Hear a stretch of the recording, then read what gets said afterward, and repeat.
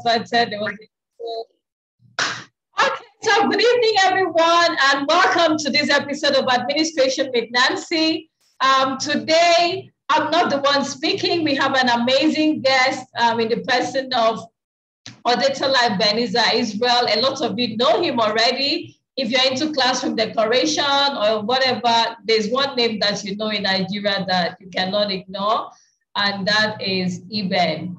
Okay, so I'm going to just tell you a bit about me in 2 minutes if you're meeting me for the first time, and then I'll introduce our guest and we go on right away. Lillian, I'm going to make you a co-host so that you can be getting people in because this is becoming a bit distracting. All right, so I'm Nancy Ekwezu. I'm the lead consultant at Pezu Smith Consulting, and I've been a school administrator in 4 reputable schools leading to their development in 4 cities in Nigeria. I'm also the convener of the Facebook group Educational Administration Network, and we currently have over 15,000 members. I'm the founder of the Connected School Administrators Academy, where I coach and mentor upcoming school administrators and those who want to upskill. And it's currently, the second cohort is currently running. And you can find out all about me on my website, www.nancyekwezu.com. I'm also the author of 3 amazing books, 3 phenomenal books, Dear Educator, The School Administrator's Companion, and my latest book, Effective Boarding House Administration. Incidentally, the copies I came to Calabar with are almost gone because I'll soon be leaving back to Lagos. And so if you're in Calabar, you might want to stop by and pick the remaining copies because I'll soon be gone. And if you're in Lagos, you can get them directly from me on my website, or you reach out to me on 0803-588-0367. Once you get to my website, all the details you need are there. Or you can just Google me. I'm very Googleable. So today is not really about me. It's about our guest. And our topic is what school administrators should know about classroom decoration. And, you know, some people just splash on things in their classes and color everywhere and think that's all there is to classroom decoration. But we have someone who's a professional in this area, and I'm going to introduce him right away by sharing his profile. And after that, Eben is going to come on live. So I'm going to tell you about Eben right away. So Odetola Ebenezer Israel is a creativity and practice educator, a digital resources creator. He's a focused creativity educator, trainer, and learning environment therapist. He has established and organized lots of workshops and conferences within Nigeria and beyond. He's officially the principal consultant of Creative Mind Educo with about 5,000 members on WhatsApp, with the aim of supporting teachers and professionals worldwide in their effort to craft educational environments where adults and children thrive. His passion for education holds no bounds, and is constantly seeking reform in the education sector by embarking on delivering training programs in the classroom, management and teachers' competency. Ebenezer has presented and contributed to several initiatives, to several books and papers to his credit. He has used his creative works to touch and impact lives. And he's married to He's married to his amazing wife. I've actually met a beautiful woman, and he has a son I love so much. The first time I met his son, I was like, wow, he's so full of energy. And he liked me, Hey, I'm so happy. So welcome, ladies and gentlemen, our guest for today. Mr. Odetola Ebenezer Israel. I'm going to make you a host right away, and then you can start in case you have slides to share or anything, you know. So we're starting. So the floor is yours, Odetola Ebenezer Israel. Tell us what school administrators need to know about school, about decoration, because I've visited some schools and I'm almost embarrassed. Like, why are they splashing on everything? Why are the classrooms over decorated? You know, I'm sure you do not understand the significance of all of this, and that's why I've brought you. You know, this is not my area. I would teach them administration. I'll teach them management, but those little nitty-gritty in classroom, that's not really my thing, even though I do it very well, but that's not something I teach on. So please, the floor is yours, and I'm going to stop sharing now so that you can have the floor fully. Yeah. Thank you very much, Madam Nancy. I really appreciate this invitation. If you can hear me, can you just please say hi? Maybe just wave, just use the, yes, I can see you can hear me. That's good. I think the introduction was just direct. That is all about me. The only thing that is just missing there is that I'm the founder of a group called CME Foundation. And on our group, we run the largest WhatsApp platform in Africa for the purpose of supporting teachers and making sure that they are updated with the current learning around the environment. We have been exploring a lot of stuff. For the whole of this month, we are going to be exploring curriculum. On Sunday, we explore the arts and STEAM and everything about learn, unlearn, and relearn is everything we do on the platform. And today I'm going to be exploring with you on everything administrators need on how to create. Maybe not just let me start with the word create. Maybe let me just put it this way that administrators are also meant to know a lot about the practice that is going on in the classroom in terms of the beauty and the layout of the learning environment, not just the teachers that are meant to have this knowledge. So that is why I'm invited to this forum to actually educate us on what we know, because I know we too, we already know a lot. So I'm going to be bringing my own ideas and how I've been able to build up a policy which is called the learning environment and display policy for teachers. And I'm going to be using that policy to guide us on what we need to know and how we can use this knowledge in our various environments. So as I said, my name is Odetola Ebenezer Israel. So let me start this way.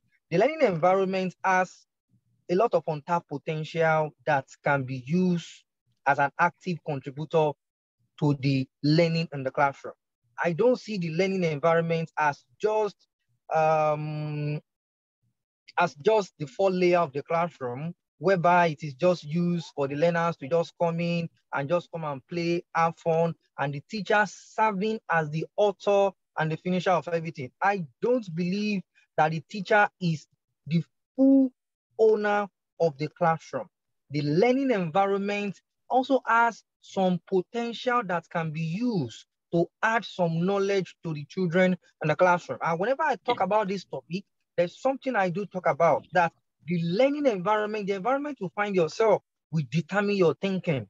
The environment you find yourself will determine everything that is going to come out of you as outcome at the end of the day. So how do you set this learning environment as teacher? And also, what are the ways at which we need to set this environment, whether global practice? I've actually done a lot of research on this, and my research is guiding me on how the learning environment needs to be set. The last research I made in 2017 was the pedagogical influence of design and aesthetics on the learning environment, using three major subject matter as case study in terms of academic performance. And then what I observed that this learning environment is not something small at all. It's something big that teachers, administrators, school owners need to focus on. I transformed the classroom. Let me try and see whether we can get the picture of the classroom, or I will try all of that later. I transformed the classroom. Then after transforming the classroom, something happened at the end of the day. I transformed the classroom like on a Friday. Then the children actually arrived to school back on the Sunday, on the Monday. Then after coming back to school, they were surprised. Oh, our environment has actually changed. What's happening? This is a new classroom. One of the boys came in. Then when the boy came in, the boy left back again that I'm not sure this is my classroom. So what I observed about the scenario was that when they have new environment, they put on newness out of them.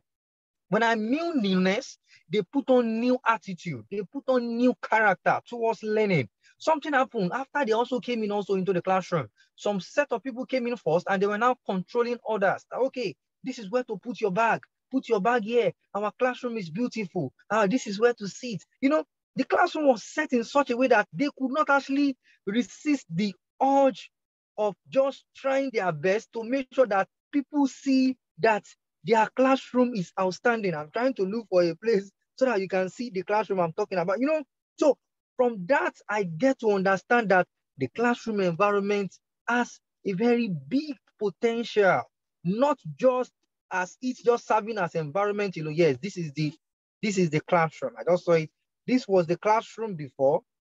Okay, I don't know whether you can see my screen. This was the classroom before. Let me see.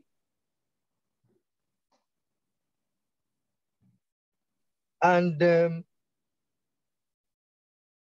classroom after was something great. So as I was saying, the classroom, the learning environment is as important as the curriculum. And the built learning environment can become an active instructional tool.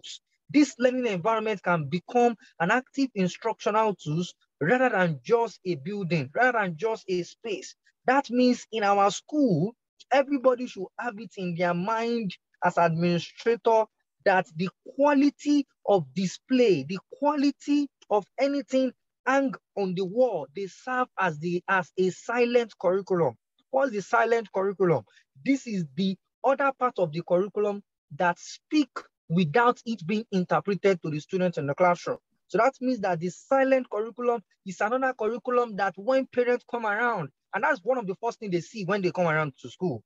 One of the major things that parents, even one of the major things that parents come around to see when they want to come and check the learning environment for their children, maybe for enrollment, is the learning environment.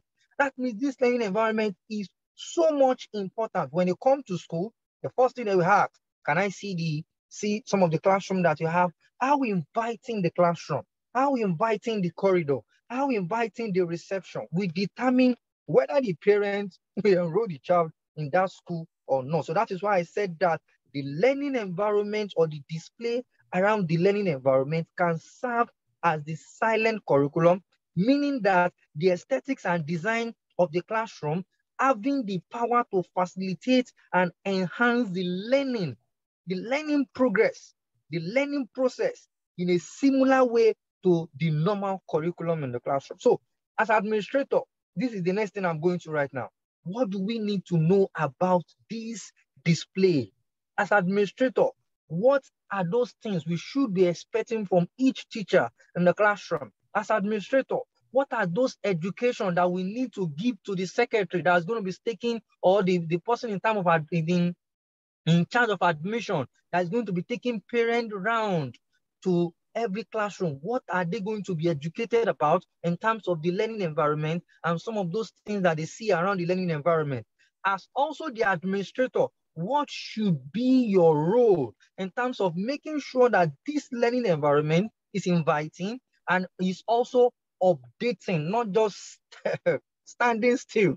Like I went to a school somewhere in Nasarawa State, and after designing the school, I've set up everything, and I said, okay, as much as possible, I trained them. I informed them that as much as possible, some of these things will be changed at least every 6 months or every term, so that the children can have something else to see, and it should be reflecting the curriculum to them. And then something happened at the end of the day. I went back there about 3 years later, and I saw the same thing that I actually left in that school. I saw those same things back there. They should not be stagnant. They should be what they should be, as much as possible, be changing again and again. So let me start with the first thing I said. The first thing we need to know, what is the purpose of display in the learning environment?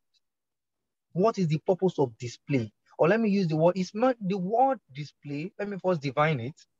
The meaning of display, or the definition of display, it can be defined as an active contributor to the learning environment, and it must reflect the curriculum and visual.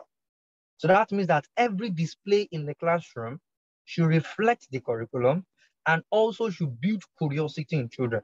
So one of the purpose of it is to provide support for all staffs. So simply means that the staffs that are going to be coming around to the school, they should be able to know that, yes, all these are supporting us. Maybe the what we are teaching in the classroom. So I am teaching maybe for science, there's a project in my class. So I'm talking about digestive system, or I'm talking about solar system and more. I should be able to have something around the school that reflect that. Another thing is to provide a framework for the old school approach. So a framework, maybe like a framework like a guide for the school at large, and also to inform the visitor, parents, and everybody coming around the school that this school actually mean business. I think it's just a small one. I'm still going to make it somehow very direct. I think this one sound very, very complicated somehow. So let me put it this way. Let me list about 5. The first one, every display in your school should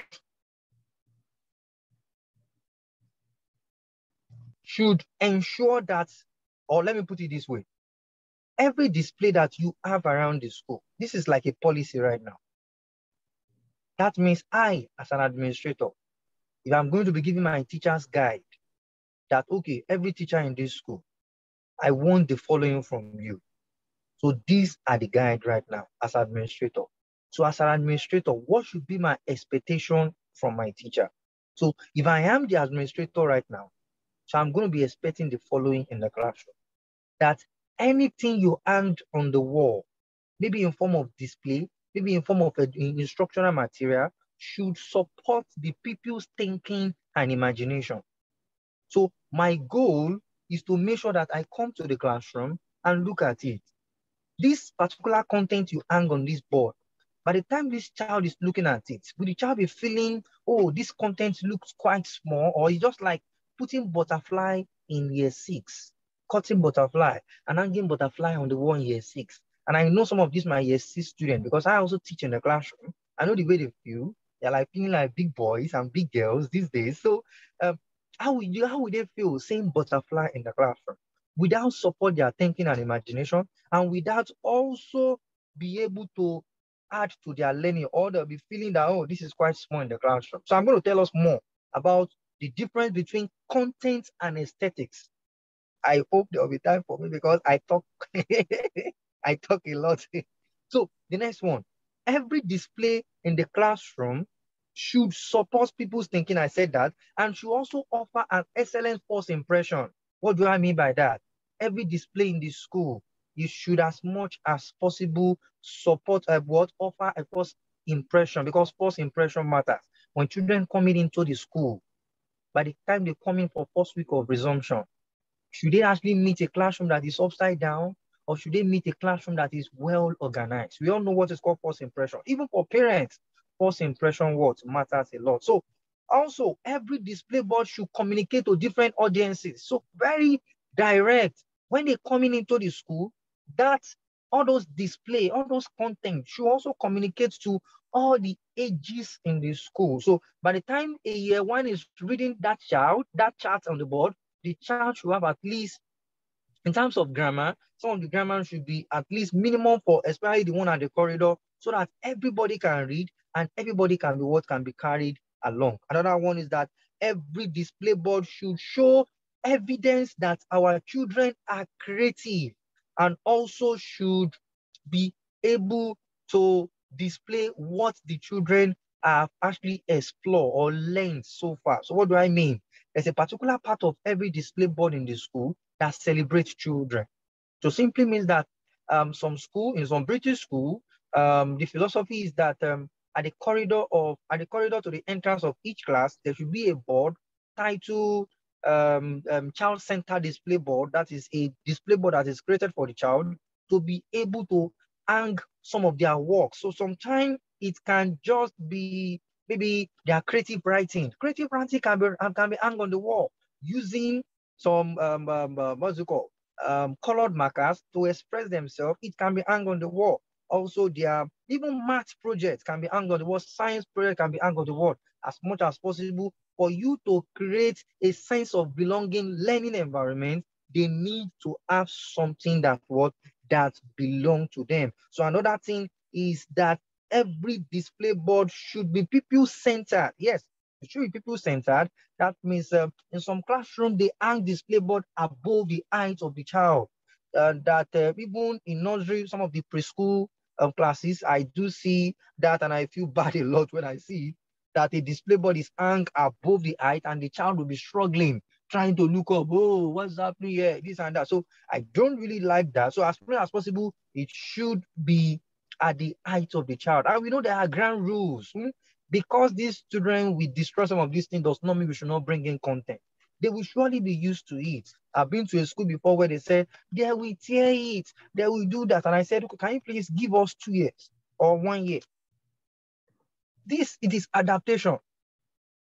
It's just like Nigeria as a country. It's like some of us now, when we walk on the street of Lagos and we drink a bottle of a bottle water, some of us feel very shy to actually drop it on the road because the Lagos state we know before is now quite very clean than the one we know before. So when you create an environment that is serving as an example, they will surely follow that example at the end of the day. So another thing is that every display in the classroom environment should be of high quality. How do we ensure this? High quality. That means that your display board, your cutting should be very smooth.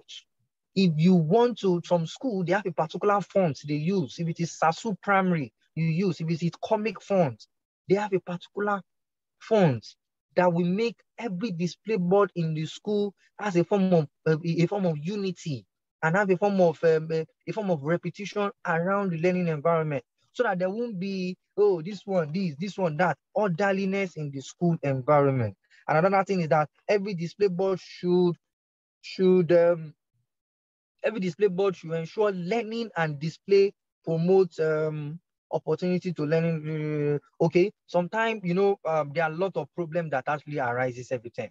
Like last time, our major topic was all about anti-bully, and every display board, at least in a school, especially for secondary school, we should have anti-bully display.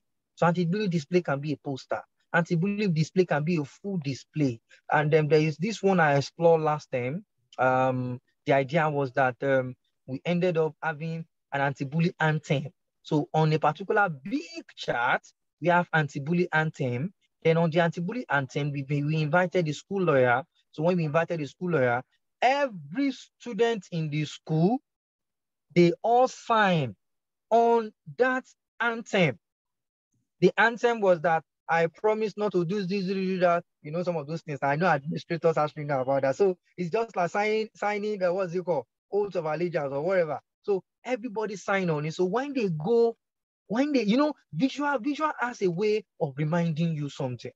So that's why visual has a very big power. And everything we are talking about right now is all about visual content, making sure that the children see it again and again, and they are being reminded of what to do. So again, is that every display board should, let me look for some other word. Every display board should reflect the school vision and mission. There are so many schools I've been to, and after writing the name of the school at the front of the school, the name of the school, so college, mission, core value, creativity, value, this and that. Apart from that front of the school, everywhere in the school environment, we are not going to be seeing core value or the mission, the vision, or the grid of the school. That's very wrong. In every classroom, it's just like an organization. If an organization is known for integrity, there should be a reflection of that word in every corner of that classroom or of that organization. So if my school core value is integrity, creativity, passion, and love, I should have those 4 things at the front of the classroom mounted there, the school core value, mission, and vision, so that by the time they are reading that, they already know that this is what the school have for us. So at the end of the day, they all know, even before the school even achieving those things, they will be as much as possible be following those things as they are reading it. And visual as a way of influencing us. It's just like if I'm hungry right now and I'm seeing a poster of Indomie, or I'm seeing a poster of Chicken Republic. So by the time I'm looking left and right, that poster of Indomie, Indomie, immediately you'll be feeling like eating Indomie. Then again, you are seeing a poster of what's it called? So some of those things, the purpose of posters, the purpose of advertisement is for a reminder, reminding them that, oh, we are still in the market. We are still in the market. So the purpose of some of this content in the classroom is for the children to see that, yes, this content is needed. You need to learn this. You need to focus on this and more. So another thing is that every display board should promote questioning. Questioning, ask them questions with your display board. We need to make sure that we ask them questions. Let them be curious. A child that can answer question, that can ask question, is going to be an outstanding child. And as much as possible, you should make sure that every display board has title. In every classroom, there should be title on all display board. It should be title on all display board. It should be title. Another thing is that every display board should be bordered around. There should be a frame, like a border around every display board. It is a global practice. Another thing is that every display board should have a taste of 2D or 3D. That means that all the display board in the classroom should not just be flat. Should not just be flat. You should have a form of something that is forming 3D, three-dimensional. We want to create curiosity. Trying to tell them that we are interpreting the curriculum in a dynamic way so that they can actually flow along everything in the classroom. Another thing is that you should be able to remind teachers also that the school wall should not be destroyed. I know some of us do. You should be able to remind them that the school wall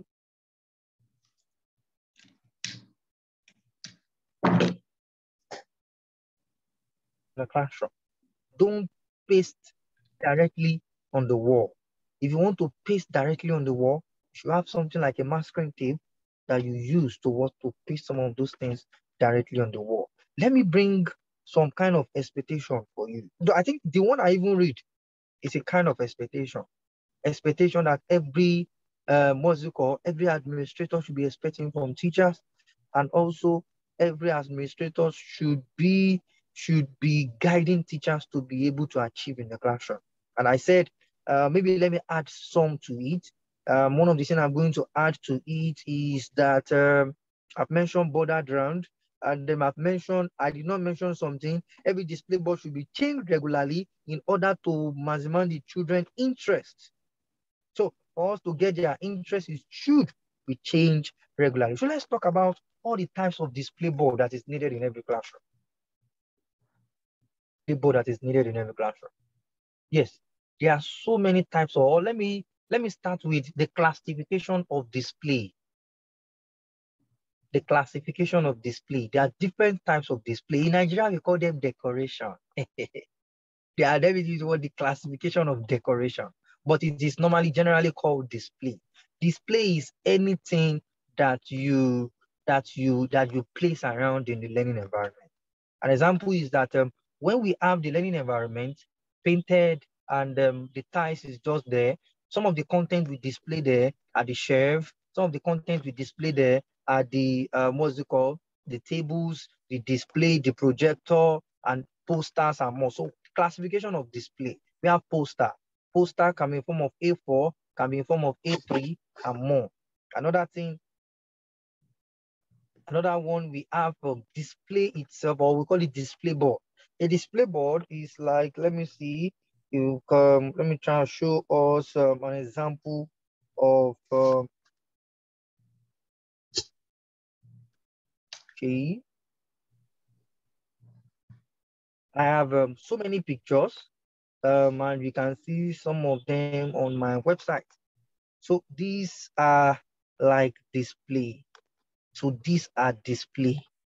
Okay, these are posters, and these are posters. This is also an example of poster, but I call it classroom banner.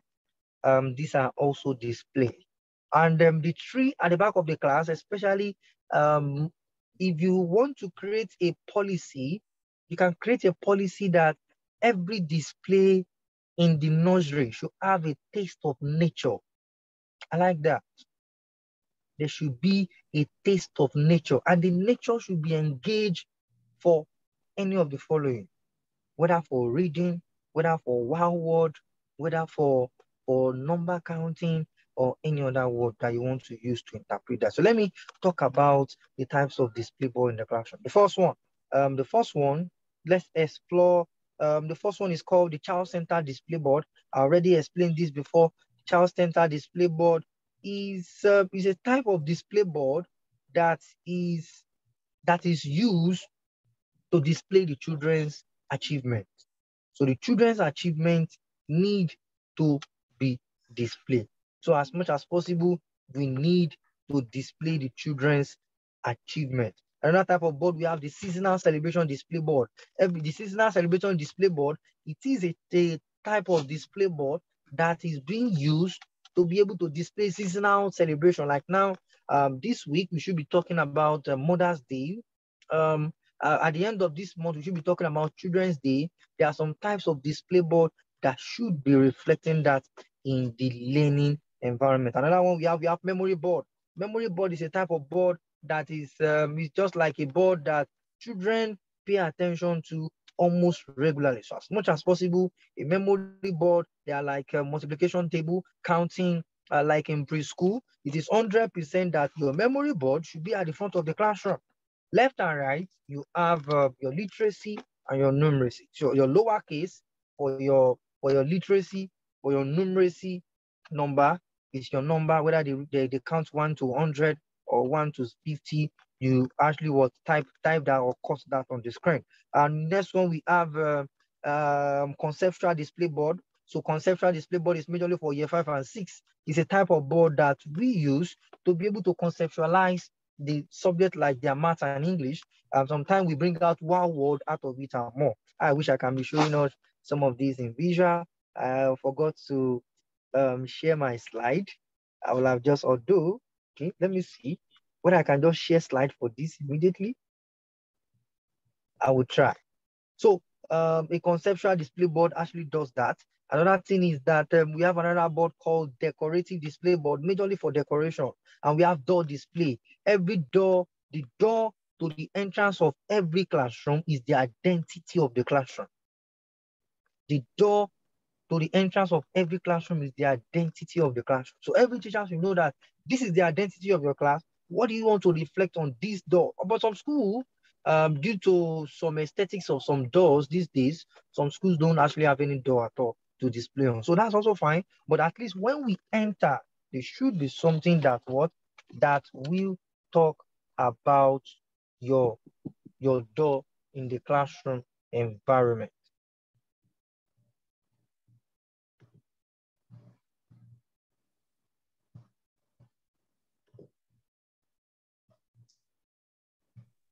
Okay. Another thing, we also have another type of board called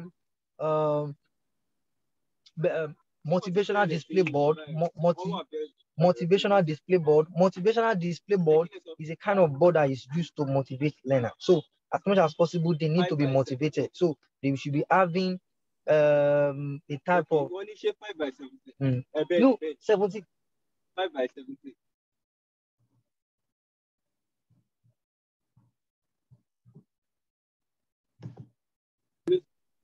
Sorry, please. As much as possible, children should be motivated. Children should be motivated, and they should have we should have a taste of motivation around the children in the classroom. Or can you give me just 2 minutes? Let me display something. I want to display some of this type of display board so that we can see immediately. So Nancy, you can use that to quickly refresh the classroom again. Okay, sorry, I didn't hear that bit. To refresh.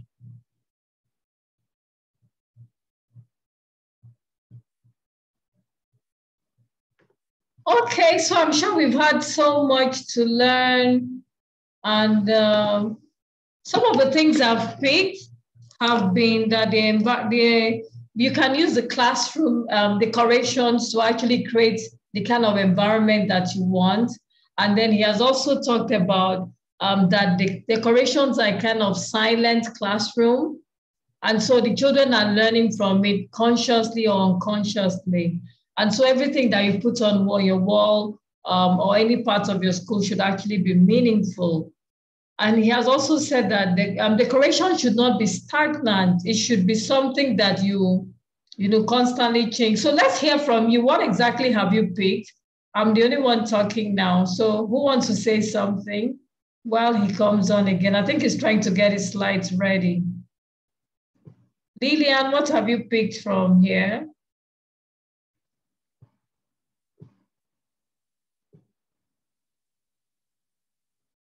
Lillian, would you want to say something? Okay, someone is raising their hand up. Who could that be so that I can unmute the person?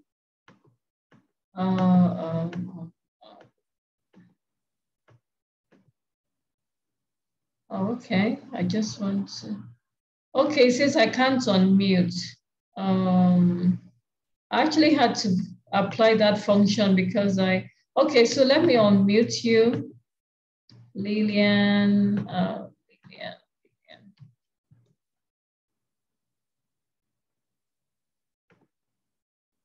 Okay, so you can unmute now. Good evening, everyone. Hey, Lillian. Okay, can you hear me? Can you all hear me? Yes, please. Okay.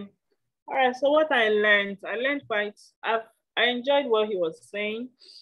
One thing I picked was that he said the display boards can actually be used as a silent curriculum. So even though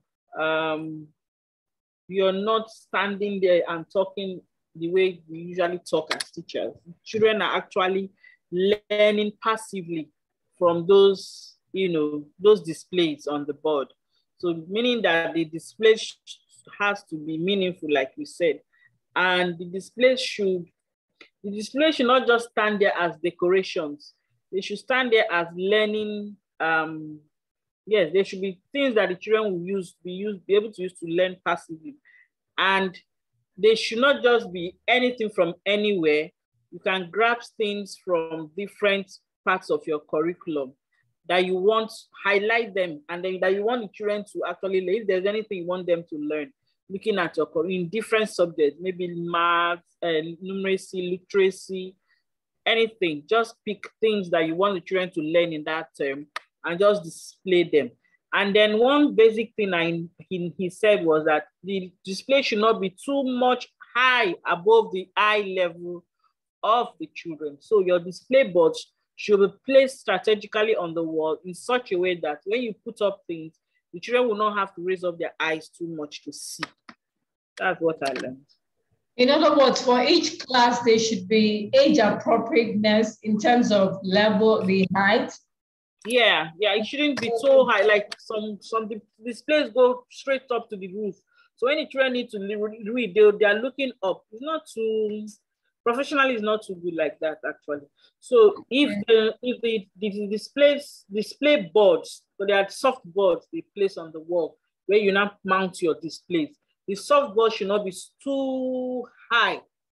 It should be placed in such a way that when you now mount your displays, the children will not have to raise their neck too high to view. That's just it. Okay, thank you so much. Thank you, Lillian. Eben is back here, so I think you'll take it from there.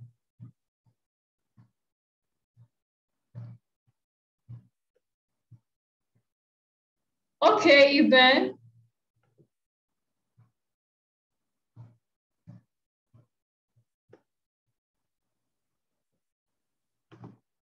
Eben, are you there?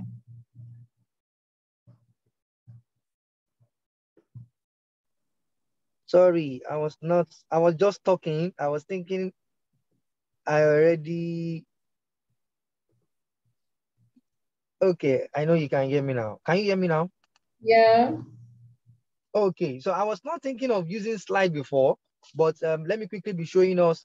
This is the classroom I told you I converted, and it was quite simple. The goal was to make sure that I converted the classroom from the first picture over here, then to the next picture over here. So the goal is that the learning environment arrangement can guide children's behavior. And I actually have talked about that. And another thing is that we need to modify this environment to actually make sure that we use it to control the children's behavior. And it is very important. And when it comes to the learning environment, a lot of teachers focus more on so many things like differentiation, focuses more on teaching methodologies and all that. Why the learning environment is being left behind, whether to the school owner to set. I know a lot of schools that it is just the school owner that is just in charge of everything in terms of learning environment.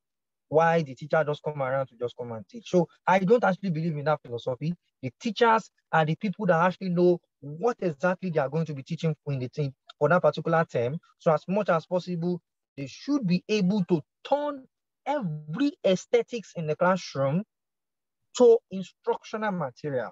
And the goal is not to make the classroom look beautiful. I'm going to get to that slide. The learning environment, as I said, is as important as the curriculum. I've mentioned that. And as much as possible, you should be able to recognize that. Every classroom should have something as at least as display board. I'm using this to talk to secondary school. A lot of secondary school believe that they are in a mature classroom. They should not have anything like aesthetics at all. A room without at least one display board is barren. Children need to see something beside a barren room, because this room that we call the classroom, when we turn some of those contents, when we hang them on the wall in the classroom, they can teach, they can inform, and they can create a feeling of homeliness to the classroom environment. Effective teachers look for every opportunity to increase student learning with the classroom environment resources. So we should not ignore this at all. And this is there's one of the slides that, yes, this is the one I actually want to talk about. The goal is not to design the classroom. The goal at all is not to design the classroom. It is good to design classroom, but should our goal be to just design the classroom? No. Design in the classroom are not just what they look like. This is a quote by Steve Jobs, and this man was trying to educate people that use his phone. He's the founder of iPhone, and then he said, "My phone is not how it looks like." I changed the quote to mine. "My phone is not how it feels like," and he said, "My phone is how it works." So I changed this to the design of your classroom. It's not how it feels like. When they come into your classroom, should the design goal be for them to just come around and just use the word, "I like this classroom. Your classroom is beautiful"? That should not just be the goal of your classroom environment alone. The goal of your classroom environment is how it works. How do you want this classroom environment to teach, to serve as the silent curriculum, or to also serve as what I call the third teacher? The third teacher, that means another teacher in the classroom teaching on my behalf in the classroom environment. So the solution, I defined display board. I said it's an active contributor. It's an active instructional tools that can be used to activate student inquiries. And I said something that every display board should represent the curriculum covered in the classroom. This is very important. Every display board in the classroom should what? Should actually do something, should cover the work, should cover the curriculum in visual in the classroom environment. Display also should give a snapshot of the school to the visitor. Yes. When the visitor come around, like this display board, when I designed this display board, there was a color day celebration in the school. And they also have a team for that week. The team was champion. And for that day, they were having a color day. So we bring the word, we title it, "We are champions. We love color." So these, when parents are coming in immediately, even the color day was for early years, and the high school are actually there, and the primary school are in the same environment. By the time the primary school parents are coming, they will be able to see, "Oh, there is a color day celebration in the school. Oh, this is lovely." So it is also selling the what? Selling the school environment. So it is very important. So another thing is that the design, this is very important, and I have to pay attention to this. The design of the classroom can provide teachers with a unique opportunity that can be used to create a dynamic interface between the teachers and the lesson. When we want to rent an apartment, there's somebody we go through. We go through the, what do we call it, agent. The agent is an intermediary between you and the landlord or the landlady. What is the intermediary between you and your students in the classroom? Majorly, the intermediary between some of us is just the board that we write on. Some of those things that we have left and right in the classroom should be an intermediary. It should be an intermediary. We have some curious children in the classroom that they won't even pay attention at all. They will just be looking left and right in the classroom. So what should they see when they what? When they what should they see when they are looking left and right in the classroom environment? So I have actually explained all of this. I've explained all of this during some of the class. I said it should be age appropriate and order. And another thing is that at the front of the classroom, very important. I said literacy and what and numeracy, very important. Let's try and have that. And the categories of display board, I mentioned nature, every classroom to have a taste of nature at the back of the class. This is somewhere at Maduguri. And then when I converted this classroom, my goal was very simple. My goal was very simple. My goal was just to make sure that I create a library for them in that school. Oh, really?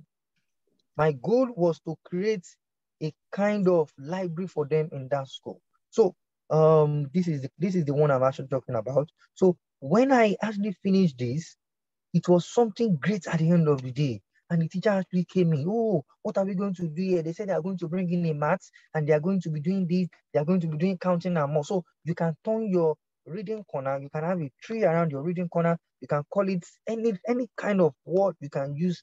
You can demonstrate that corner in the school environment. So nature is very needed. So I mentioned seasonal display board. I mentioned door. The door is actually the identity of the classroom. Likewise, the entrance of your school is the identity of your school. Create an identity with the front of the school. So as much as possible, it is very important. Child-centered, celebrate children's work, celebrate children themselves in the classroom. When the birthday comes, depending on the policy in your school, tell them there's something on the board that should be able to reflect their birthday. And I mentioned some posters according to the classification of display. There should be banners motivating them and doing a lot in the school environment. They have a lot of effect. They do have a lot of effect. Another thing is inspirational display board. I remember when I decorated this board somewhere around Lekki in Lagos, something happened in that school after decorating this board. The title of the board is Step into Problem Solving. Step into Problem Solving. What are those steps into problem solving? The first one I mentioned, see the problem without a blame. The next one, think about solutions safe and respectful. The next one, explore consequences. What could happen if? The next one, pick the best solution, make your plan. And a girl was molested in this school. And then because, it has power, poster have power. Because the girl has been saying this same poster again and again and again, the girl actually confessed to the teacher, oh, this is what has been happening to me. When I get home, this happened. When I get home, this happened. So some of these display board, we can use it to modify their behavior as much as possible. Another type of display board is the behavioral display. We have two types of behavioral display. The first one is in the form of a display board. The second one is in the form of rules. The rules should be below the board in the classroom. And the rules should not be a very concrete rules. Ooh. The rules can be nice, be attentive, do your homework, be polite. These are some of, just use the word be. And I know as teachers, you have endless words that you can use, that you can bring out to actually do that. So like this now, I can control my hands. This can be around the corridor in the school. I can control my action. I can control my feet. I can control my thoughts. I can control my mouth and so many of those things. And you can bring it, this is just looking like a boy's stuff. You can bring it into what is it called also? Environment also. And I know it will move very nice. And I was talking about memory display board. Memory display board, those are some of them are like one word. There are some words that are difficult for these students to spell in the classroom. So we can generate words from the literacy or comprehension that we are reading in the classroom, and what paste them on the board so that the children can continuously be seeing those words and what and use it to remember those words in the classroom environment. So another thing, this is another type of one word, and they are very much important in the classroom environment. Another one is the window. The window of the school. Some schools don't actually like it, but I see that some of the major thing that can serve that can be used to create identity for the school environment. So the window of the school should have something and should have something. And some of those things can be used to get interest of people around to your school, depending on your policy. Some schools do simplicity. Thematic. Some schools run thematic curriculum. So if you run a thematic curriculum, what should be your goal around thematic curriculum? What should be your goal around thematic curriculum? If your school, if you have a very large space in your school environment, some part of display should be assigned to each class. So like one of my school that I consult for, um, in some part of the school, we have for a particular thing, we talk about country. So country, okay, year one is going to be year one China, another part of year one Chile, another part of year one Morocco, or year two Congo, this and that. So every display board around the school, we have them talking about country. Then later we move to science. From science, we talk about so many topics and more. Then we move to recycling. So a lot of those stuff are needed in the school environment. And also, I talk about conceptual, use conceptual to be able to conceptualize content in the classroom. Interactive display board. Some of the display board that we create sometimes are not interactive. How do you create interactive display board? You create interactive display board by making sure that they are removable. So you can use it for question and answer, using it to engage children. You can use it in form of flashcard, having flashcard on the table, and the children what pick and more. So administrators can use some of this knowledge to be able to guide teachers in the classroom. And I'm about to be finished. The next one is that everybody in the school should be educated, about about the digital footprints. Education about digital literacy is now very important right now. So the children should know about the consequences of posting a lot of stuff online. What are your digital footprints says about you?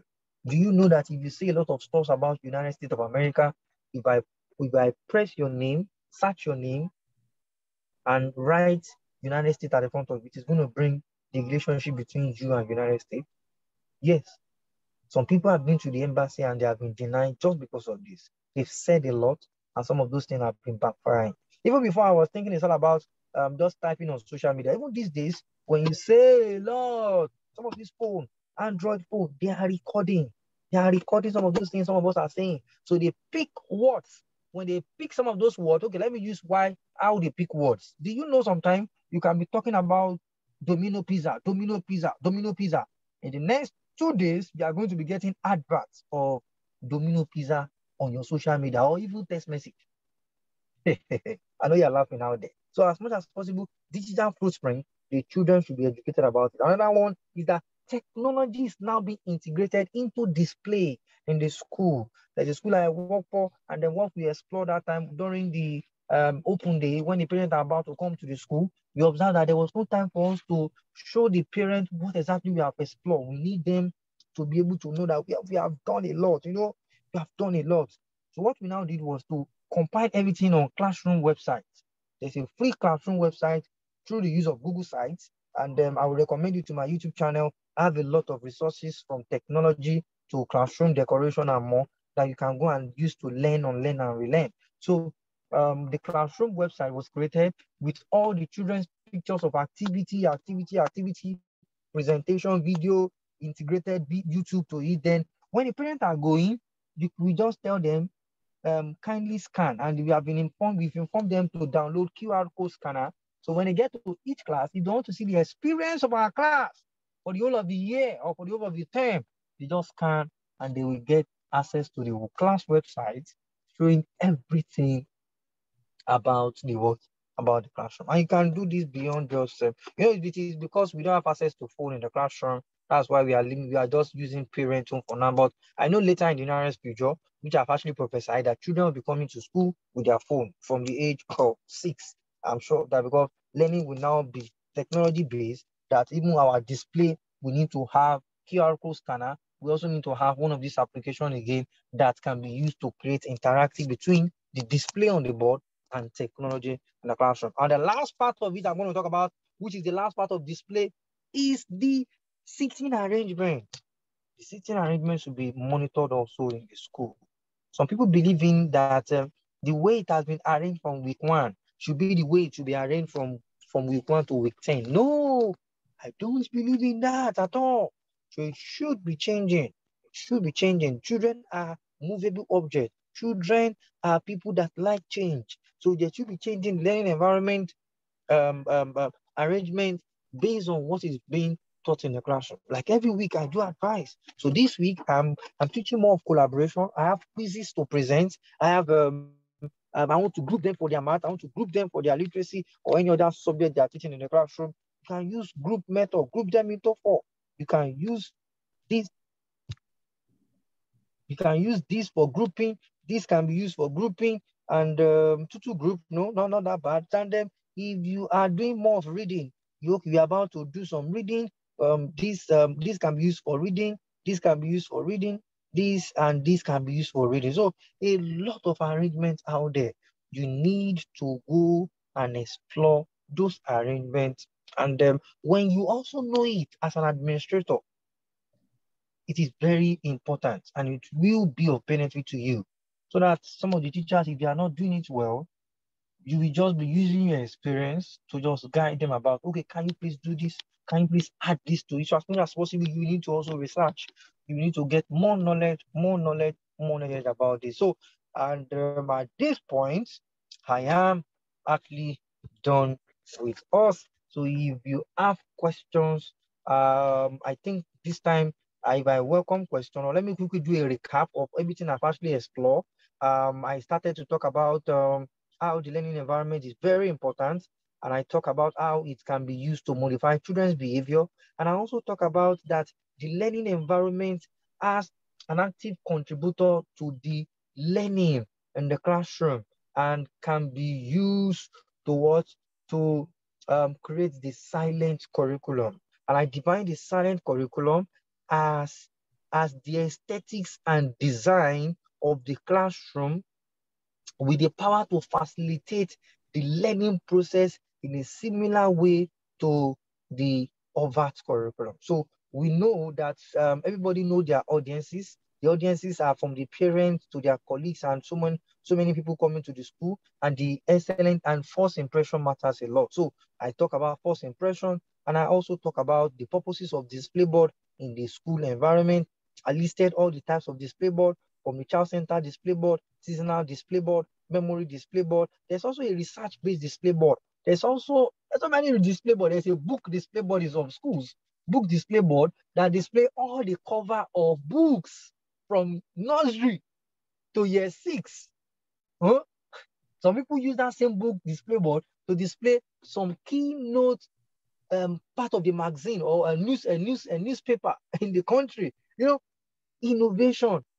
And then the school environment can also be used to be connected to the global world. So as much as possible, anything that is happening in the global world should be what should be reflected in the classroom environment. And as much as possible, it should be changing. The classroom environment should be well organized. Resources should be well organized. The resources should be accessible to children. And as much as possible, teachers should learn a lot of skill to be able to make some of this practical. That's why I read the word practical, because this is a slide that contains practical and theory. So the next thing I'm going to be talking about so many practical steps and more. But at this point, we just do question and answer. So by the time we are done with the question and answer, then with this, I can now answer the question and do a lot of more. Thank you. Wow, thank you so much, Eben. I can already see comments here. Someone says, thanks so much. Love the class arrangements. Ayomide says, wow, what an eye-opener. Thank you so much.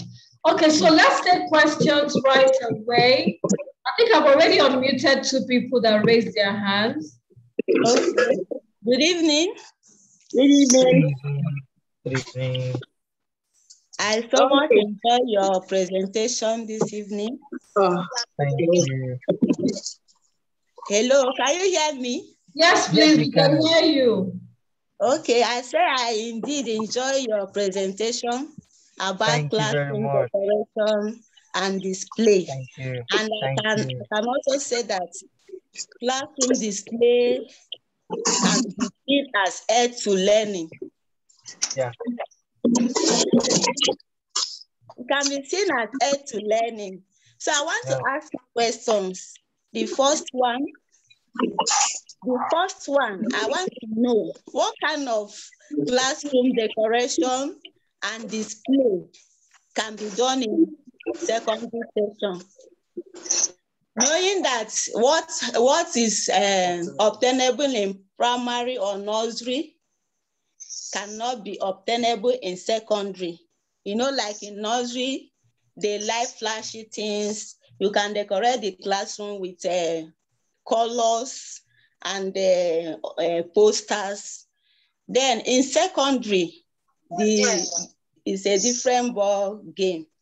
That's my first question. The second question, I discovered that many teachers teaching in secondary school, they like teaching in abstracts.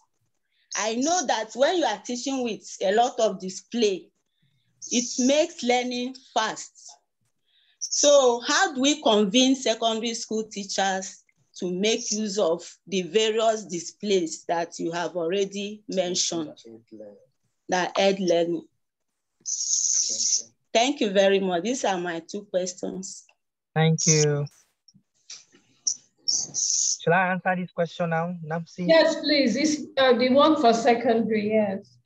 Okay, so we have some set of display board for secondary, and depend on the type of curriculum that you run in your school. Like in one of the school I work for, the advice I give them was simple and direct.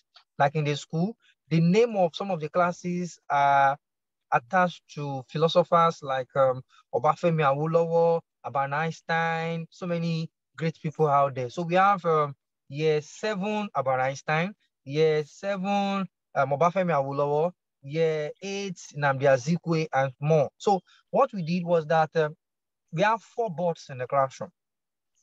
There are 4 big boards at the back of the classroom. The first board is majorly used to interpret all the names up to bring the codes and the achievements of the name of the class, the tag name of the class. So if the class is Obafemi Awolowo, so we have on one of the board talking about some quotes about Obafemi Awolowo, where his education, his philosophy, and some, the fact we are going to be writing about Obafemi Awolowo at this time is going to be some kind of facts that are not just tiny. They are going to be long words as much as possible that the children can engage with, especially at that age. Then another type of board we have a welcome board. So the welcome board majorly just talk about welcome to year 8, what's it called? Year 8 Albert Einstein. They can have a class slogan, a class to learn with, decorated also. Simple. There is nothing like butterfly at this time at all. It is just background. It is just background and write-up. Background and write-up and bordered round. It is only in GSS1. In GSS1, they still like to have some of those sense of having beautiful classroom. So you can have some of those idea of year 6, where we have some cutout of flowers, this and that, and putting in their own. And that will actually be nice a lot. Then I have 2 more board left. On one of the board, you have 2 things you can use that board for. Is either you use motivation on it, or you use anti-bullying on it. But as I said, every term has its own topic. Like this term, we are talking about moral. So for that board, for this term, we are displaying morals on those boards for this term. Then the last board is the children's center display board. So if they have creative writing, if they have class projects, so that board is majorly used to just display some of those stuff in the classroom. And classroom decoration for secondary school is more of what I call participatory decoration. Participatory decoration simply means that the children will participate in this process, not that it will be something that, okay, the teacher will come and be doing it. So you will just set the atmosphere. Like the one of about Hassan and more will be done by you as the class teacher. Every other one done by you. And the last one for them will be done by the children in the classroom. So you leave it to them for them to paste a lot. Then another board for them again is information board, timetable, information that they need about the classroom should be there. A4 paper hang on the wall. Another one we have the core value, the school mission and vision, the school grid, and one other one at the front of the classroom. Those ones at the front of the classroom. Then if you have posters that have motivational quotes, about learning, effect of learning and more, you can now paste them around. Have I answered the secondary school? But not in Yes, practical. It's just abstract. yes. Thank you And I like very your much. Yeah, in but the addition, third, their research work, I remember when I was a school administrator, I always encouraged them to have sections for the children's research work. So they could research and then actually have things displayed there. Thank you so much. When someone is asking here, before I get someone else, she says, what can we use in sticking displays that has always falling off? okay. To stick display, there are so many material you can use to stick display. I use Uyu gum majorly, but if you are sticking on the wall, you don't need to use Uyu gum because it will destroy that wall. That's why I advise that every classroom should have a display wood. hmm, Then you paste on that display wood. So if you want to stick on a display wood, use either Uyu gum or your top bond. You are fine with those two materials. Yeah, when I was a school administrator, I encouraged the tacky glue that, Okay. it comes like, it looks like chewing gum. This tacky Yeah. glue, I'm not in my house now. They've shown you because I have some in my house in Lagos. Yeah, I know. I know You it. just roll them and then they are reusable. But the unfortunate thing, there are a lot of fake ones now that actually pull the ones I used when I was a school administrator. You could, after the end of the term, when we're pulling down decorations, you could pull them out and they would not have any effect on the wall. And then you just put them back and reuse the next term. But the last pack I got in Lagos, I found that it was fake. After sticking, if you are pulling, it will pull your paint along. So you have to be very careful to be sure that you're ordering the right one. But I know some are available on Amazon or something if you check. But you can also use masking tape. Somebody just mentioned that. Normally you use masking tape, but there are also fake masking tape right now. How to know fake masking tape? There is Abro. Abro is the original. No, Ambro. Ambro is the original, not Abro. So they are just two confusing words. But the major one, how to know it, it is more creamish, not whitish. The masking tape. Then roll it backward, then you use it to get something nice. So any other question? Bukola Odomo is also asking. Bukola on mute and ask. We have just 4 minutes. Usually we do 1.5 hours. We started a bit late, so maybe we can give about 5-10 minutes extra. But usually by 8:30 we are done if we start 7 on the dot. But we started about 12 minutes late today. Okay, good evening. Good evening. Good evening, ma'am. Good evening. Thank you for the expository talk and everything. Thank you so much. I was just going to ask, yeah, everything you said, cool and fine. But from the point of view of an administrator, I didn't quite hear anything about cost effectiveness, in all of this, because, as much as you want the school to be beautiful, you want the children to learn, you want that, there's a part of cost, especially now that things are crazy. A lot of these papers, a lot of this paperwork, they're imported. You hardly have, the ones that you have that are made in Nigeria, they are so sore to look at when you place them on walls, So I would like to know tips you have, cost effectiveness of this display. If you have some tips, that would be fantastic. Thank you. Okay. Okay, where will I start? Okay, normally, the best approach to cost effectiveness in terms of material, the first method is to gather what type of material is going to be needed to transform the school for next term. Um, one of the most important of material is the background paper, sugar paper, fluorescent paper, and there's a difference between card and paper. A card is hard, while the paper is soft. And then I do advise a card for background than a paper. I also sell, and most of my materials are made in Nigeria, and my materials are outstanding as a Nigerian made material. So for that material in terms of background paper, you can use Pelican card, you can use embossed card. Embossed card is not that colorful again, and I observe that it's also expensive. It can be expensive and it's not that colorful. So I tend to drop it for some days now. Then sometime if the money is not that flowing in, there's a way we combine cardboard and colorful materials together so that improvisation very important, because these days some of these, even the Pelican card I sell it for 2,000 for 200 naira for one.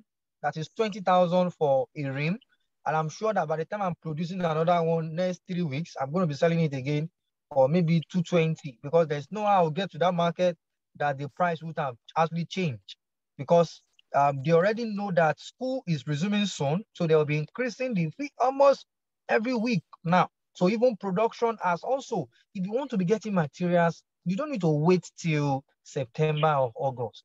I observe that is the time that printing of books starts. And I now, last year, I get to observe that school printing, the economy of school printing is very large. I stay in Shomolu local government, and I'm in the Shomolu area. And during that time, I observed a lot of printer prints. Mostly what they are printing is only this time I'll be seeing election poster. But as at last year, mostly everything they were printing was all about book cover, school album, book cover, school record book, school book, what's it called, textbooks and more. So those are the time they are going to be busy printing a lot of stuff. So you can be getting your materials now. And materials, how do you monitor material in the school? If it is, shall I say this one out very well? A teacher should also have a point, a form of contribution to material in the school. Let me put it well. Wait, before any teacher tackle me over there. How do I put it? If a school should be able to provide at least 80% of materials needed for the teacher to decorate the classroom. And 80% is a lovely classroom. But there are some teachers that actually are outstanding, they need outstanding learning environment. They want something that is just even out of this school can only provide you with basic and little aesthetically appealing material. But you can now go to the shop and just add little money, maybe just 5,000 naira in the whole of the term, and just what use it to add to the resources. It can be buying colorful flashcard. It can be buying, that money can be used to buy a colorful flashcard. Maybe you want your own border to be unique. You want a uniform border for the whole of your board in the classroom and more. So the school should be ready to pay at least 70% or 80%, while the teacher should also bring in something from, not money, just something from anywhere to be able to make the classroom also outstanding. And I don't know the question, I've not answered again from that angle. I know that angle is very tough one, but as much as possible, get to know all the materials. If you know all the materials, you will visit some of the shops outside there. I sell, my website is ebencourt.com, and I also distribute to anybody you want to go and buy from, majorly at Yaba, Lagos, Nigeria. Some of the materials there I distribute. In Mushin also I distribute. I'm a distributor and I also sell directly to school owners. But there's some material you can also get outside of me, like cardboard. I don't sell cardboard. I don't sell fluorescent paper. I don't sell sugar paper. I only sell Pelican card, which is the material I use for any display board you will see by me over there. But you can go to Yaba. Yaba, you will see material that are not that expensive to buy. At Mushin, not expensive to buy. There's a place called Art World, very expensive to buy. So you will need to know the location at which you want to buy material. So if you buy material, little material from Eben Court, buy another one from this person, but as much as possible, get to know which one is expensive and which one is not expensive. And have I answered the question? Because I can use 24 hours to answer that question. That question is very tough. Okay, thank you. Another thing I want to advise school administrators, always work with a budget and make the budget available before the school year starts, because really there are so many appealing materials all over. And if you're not disciplined, you might end up, going beyond what your school can afford. So always work with the budget and let that be done before the school year starts so that you don't get distracted and just start buying, indiscriminately in as much as you want your school to be fine. Okay, someone is asking here, will the slides be made available? Okay, basically all the video, all the replays for any webinar I hold are on my website, unless it's a paid webinar. All my free webinars are on my website and my YouTube channel. So visit my channel on YouTube, Nancy Ekwezu, and watch the replay. Most people do not like to give out their slides because a lot of people are, I'm sorry to say, unprofessional with them. They might go and start hosting webinars with it or doing stuff, and really that's not what anybody wants to know. And so, Eben, are you willing to share the slides? Because I think it's better that they watch the replay, because everything it's so personalized, and I think it's just your own unique brand and not necessarily. Yeah, let me give you more resources. I have endless of practical resources on my YouTube channel. So my YouTube channel, my name is Odetola Ebenezer Israel. And on my YouTube channel, you see a lot. You see a lot that you can use to transform your classes. Even the theory I'm talking about, I have the slide presentation there. In one of the places I've actually been to talk about this. So, but for slide, I've been to a state before, somewhere in Delta State, and I actually share my slide, give it out, and I was like, yeah, nothing. So I was now told that somebody was using the slide to present somewhere. So since that time, I stopped sharing slide. Then since that time, I said, all my resources online, you can go. The one I release online, and there is something about knowledge. I release, if I come to your school to present something, I will still present this, but in another way. So there are different ways they are going to be presented. If I come to your school, I may state it according to the objective of your school. Everything I'm doing right now, I'm stating it according to the objective of the topic, which is to address what? Administrator, making sure that they know how the classroom practice is done and how to guide teachers on how to create something wonderful in the learning environment.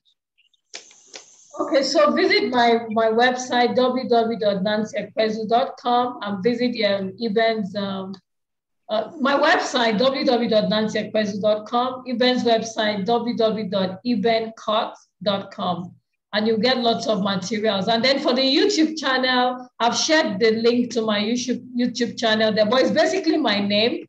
Just check Nancy Ekwezu on YouTube and you'll get it. And check Eben's name, Ebenezer Odetola Ebenezer Israel, and you get his YouTube channel. So you also get a lot of materials on my YouTube channel and my website. And don't forget my book. This goes for just 5,000 Naira and we deliver to your doorstep. I have 3 books, Dear Educator, The School Administrator's Companion, and Effective Boarding House Administration. So if you have a boarding house, this is the book for you. It touches so many things, so many things about boarding house.